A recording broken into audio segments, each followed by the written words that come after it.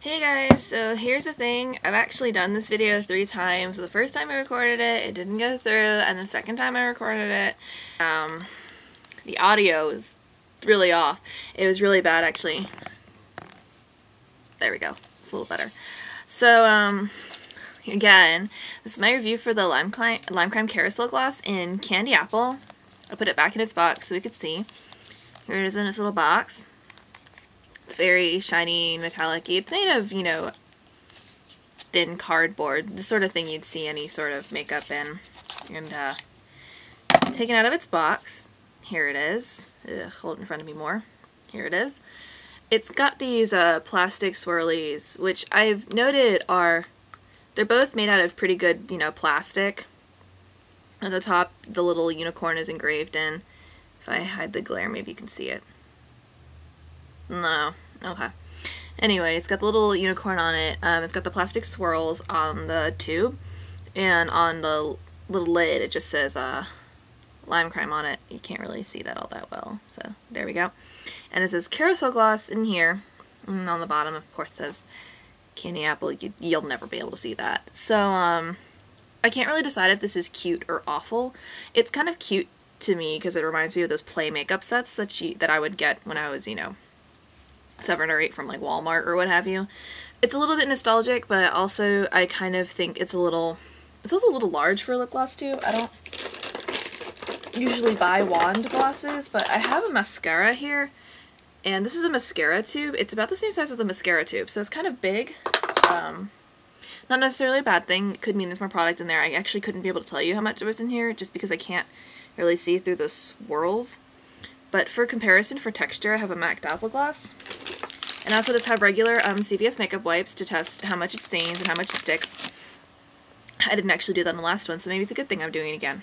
So, anyway, as far as I can tell from looking at the packaging, it looks like a really pigmented, shimmery red gloss. I'd actually probably wear this kind of thing. You know, holidays coming up and all, there's an excuse to wear a lot of red. So, once you open it, pull it out.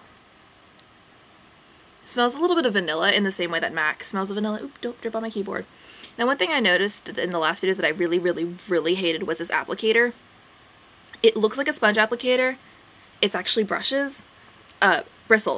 It's actually a brush applicator, but it's a very, very short brush compared to the MAC, for example, here. Just a totally different color. It's a much longer applicator, and the brushes I mentioned in my last attempt at this are much softer, so it makes the application a little bit easier. So I'm going to swatch them both on my hand, and actually I literally just washed my hand, so this is going to be really clean. So we're going to do the MAC one first, just because we're a little bit more familiar with MAC. So just drawing a little line on my hand. This color is actually very sheer, with not a whole lot of shimmer, but the texture is very nice. I've actually had this color for a while, so it doesn't smell of vanilla anymore, unfortunately. And now we're going to do the Lime Crime Gloss. It's going to go on top of that one. And you can't really see it from the swatch, unfortunately, due to the quality of my web camera. But it's actually nicely pigmented, but it is very sticky. And the shorter brush becomes a problem when you try to actually put it on your lips. So take a look at that.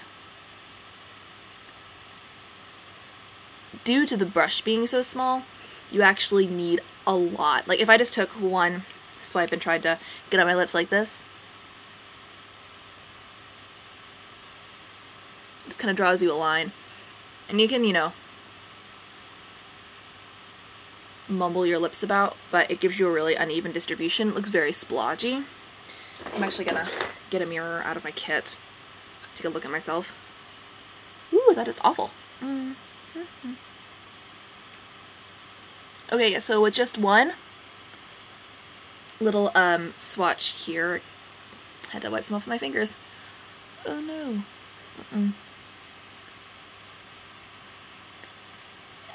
Okay, so this is what it looks like with one.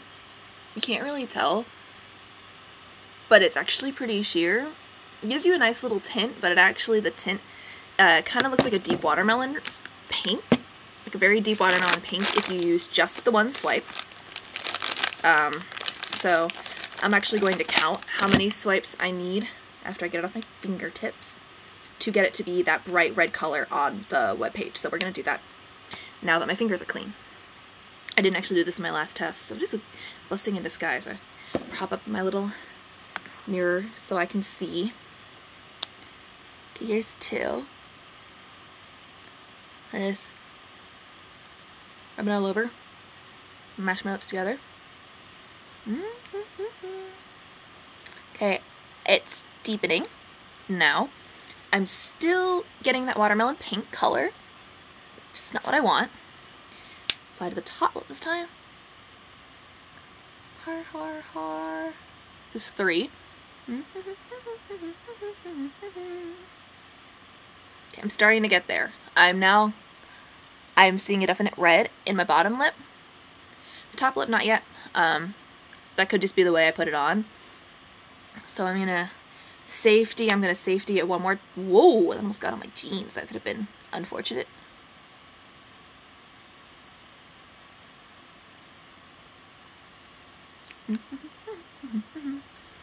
Okay, it took me 4 to get close to checking a bigger mirror to get the results that are on the website. And even then, it's not quite the same. I should probably blot, so I'm getting it on my teeth. So that's actually quite a lot of passes you need to do. And this is a very sticky gloss. It's very pretty on. I actually really like this color on me. It's really nice. It's a very tacky gloss, and I can tell right away it does not have any staying power. If I take a drink, oh, I could take a drink. What have I got here? I have got some Rose Moscato in a bottle. Take a drink. I'm going to see how much I leave behind.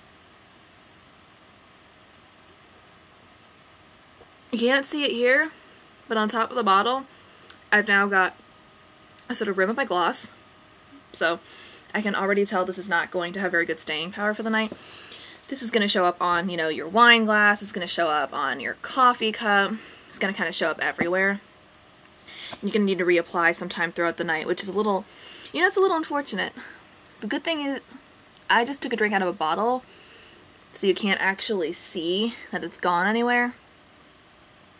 But, you know, if you're going out to dinner, it's probably going to rub all off on you.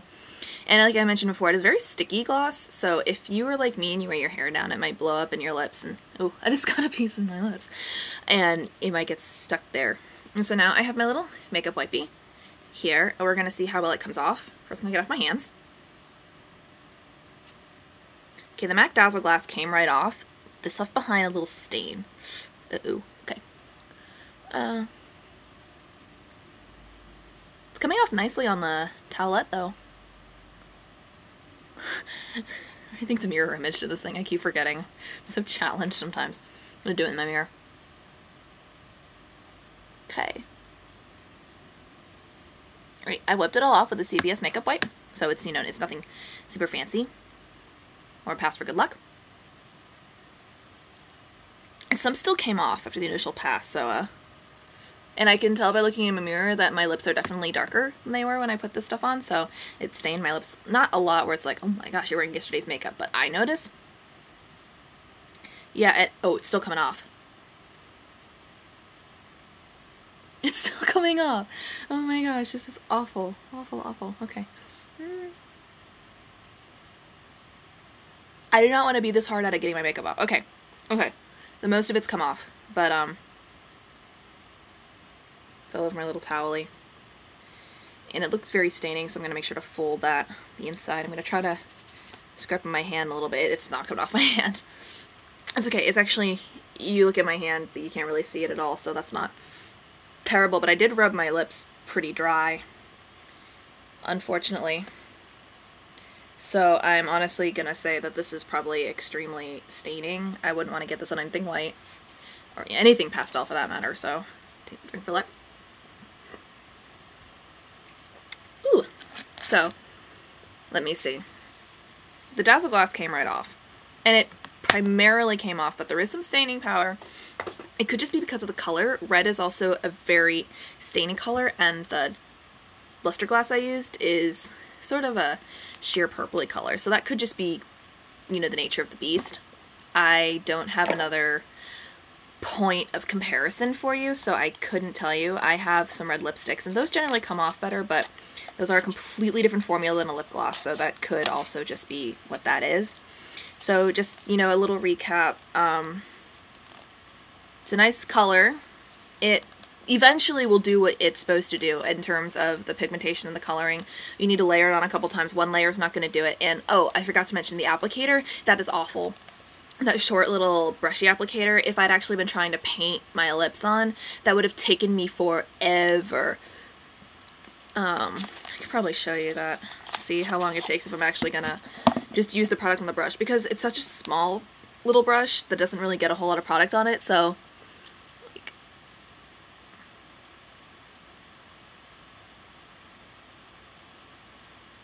yeah, I'm already out of product, and that's how much I've done, so I mean, got half a painted lip, though I do say, looking in my big mirror, that does give you a much better color payoff, but you'll kind of be at it for a while trying to put your gloss on if you're doing it that way. So honestly, good pigmentation, it does what it's supposed to do after a few layers of buildup, but the applicator is terrible, and it does not just go on with one single swipe. You'd probably do better to layer a lipstick underneath it and paint on top of it, which if you just want to put one coat. But it's very sticky, very tacky, and I do not imagine there's a whole lot of staying power. It came right off of my wine bottle.